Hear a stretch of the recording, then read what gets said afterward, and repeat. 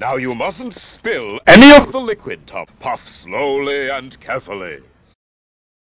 Puff slowly and carefully. Sir.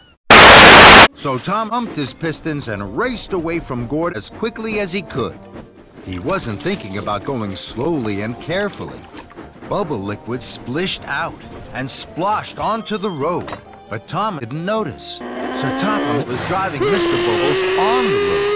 Then there was trouble. The car skidded and skated right into a muddy ditch.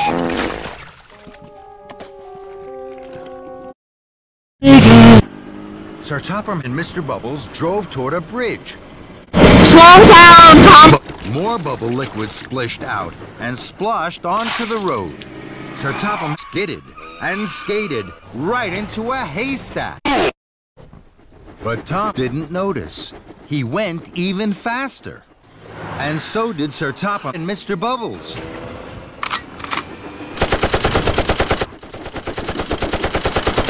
Tom didn't see them, but he did see a red signal. Tom put on his brakes.